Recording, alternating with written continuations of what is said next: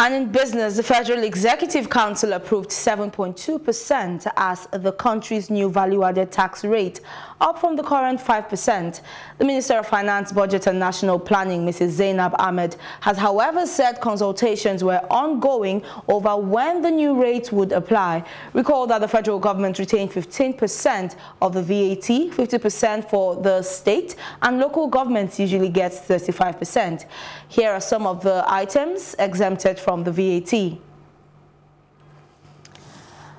We have the medical and pharmaceutical raw materials, basic food items, books, newspapers and magazines, educational materials, infant food, commercial vehicles and spare parts, educational materials, agricultural equipment and products, fertilizer, water treatment, chemicals. I have live in the studio Ola-Ojo. He is the Manager Commercial Practice Group at Anderson Tax. Thank you so much for joining me in the studio. Thank you for having me. Let's start from the basics. For those on the streets that do not understand what VAT is, help them in the most simplified way. Help them understand what VAT is and how and who bears the brunt of it. Okay, so VAT is value-added tax. So it is a tax paid on consumption. So it's charged at 5%. So whenever you go to a mall, for instance, you buy whatever you buy, you pay VAT on it. So because you are consuming that goods or that you're enjoying that service, you then pay VAT. So a list of goods and services exempt has been previously shown on the screen. So those are the ones that are specifically exempt from VAT. So any other thing not exempted from the VAT is liable to VAT. So okay, so are you saying that when I go to the market, what happens to me if I have to buy a tuber of yam or groundnut oil? Okay, so like fish, I said, meats. Okay, so so as part of the exempt items is basic food item. So if you go to the market and you buy fish, you buy tuber of yam, you buy rice, those are all exempted from VAT, provided you bought them from the open market. So okay. So those are exempted. You don't get to pay VAT on it because it's food that general populace consume. So VAT is targeted at other goods and services that are different from these basic food items. Help people understand. If I buy a bag of rice and a bottle of palm oil, of course the bottle of palm oil has already been processed. If I buy it from the open market, there's no VAT on it. Yeah, exactly. If I buy it from a shopping mall, there's VAT on it. There's VAT. So the reason why there's VAT, we buy it from a shopping mall, is because FIS has always argued that when you buy it from the mall, there are other services you enjoy. So there's the convenience, there's the ambience and the ease that you get, and the service that then follows the sale of that palm oil. So you're also paying for comfort in that case. Exactly. Exactly.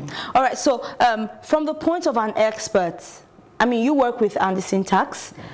You relate with the government officials in charge of tax collection. You relate with companies and individuals that pay these taxes. Would you say that this is the best time to implement such a policy? Or moving from 5% to 7.2%.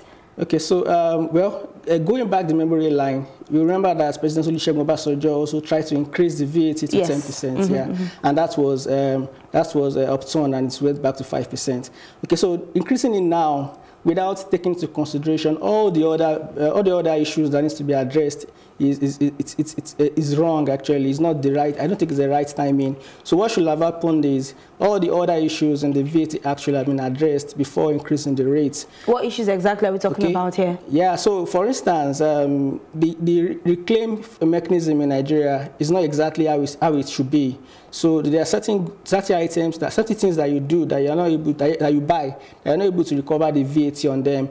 For instance, if you run a service company and all you do is provide services, you won't be able to recover the VAT you pay on whatever you buy to provide that service to your customers. Okay. So presently, the claim of input VAT is limited to goods bought and resold and to goods manufactured. So it's only manufacturers are able to reclaim input VAT and those that resell goods and services. Okay. So this is limiting actually. So it's limiting when you compare to the old world. So this kind of approach tends towards a sales tax more than a VAT tax.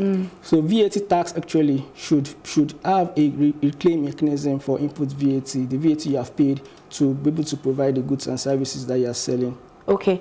Well, on this note, when you now juxtapose the personal income tax, income per capita of individuals, and the fact that we're trying to increase, or the government is trying to increase the VAT on purchased goods, how would this affect the purchasing power of the regular Nigerian?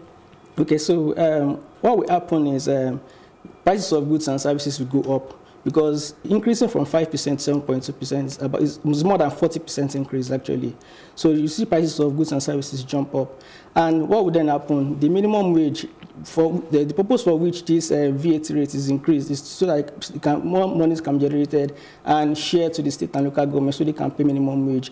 Then the minimum wage will then lose value. People will not be able to even afford. Yes, because now we are trying to fund the minimum wage, but then of course people would go and buy things, and VAT will still be taken off them. Exactly. So increased VAT. So at the end of the day, the purchasing power of people, of the populace, will be reduced.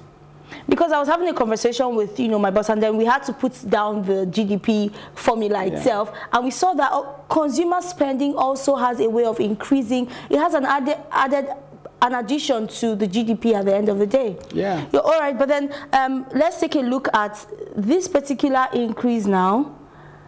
Would you recommend that things like the personal income tax and the company income tax is also reduced, so that, there should be a balance of some sort? Okay, so VAT is actually an indirect tax, while personal income tax and company income tax are direct taxes. So VAT is borne by final consumers. Yeah, so but personal income tax and CIT is paid on income that individuals and companies earn respectively. Okay, so I'm aware there's an amendment currently before the National Assembly to reduce the CIT company income tax rate for small companies to 20%. So, but that aside, I don't think there should be a reduction in tax rates, because especially for individuals, the tax rates in Nigeria for individuals is one of the personal income tax. Yeah, it's one of the lowest around the world. So what I think should happen is a revamping of the system. So there are recommendations already made by the National Tax Policy Review Committee. So those recommendations need to be brought on board, and there's a need to review all the tax laws and bring in necessary amendments in order to improve the tax space. And this should be done very quickly, I suppose. Sure, timely, yeah. And finally, people's concern when they need to pay taxes is, am I seeing the value for the tax that I'm paying? Yeah. Because when you say that people do not pay their taxes as much as they should pay, some of their complaints are around the fact that, oh, I keep paying taxes, but then the streets leading to my house still remains the same. Yeah. What can be done? Okay, well... and how can we, most importantly, how can we make these people be more accountable, the people that we pay our taxes to? Okay, so you see, taxation is a social contract, right? So when people pay taxes to government, they expect social amenities in returns, they expect services in returns. So when they don't see all of that happen, they begin to think that way, that why am I paying these taxes when I don't even get anything in returns?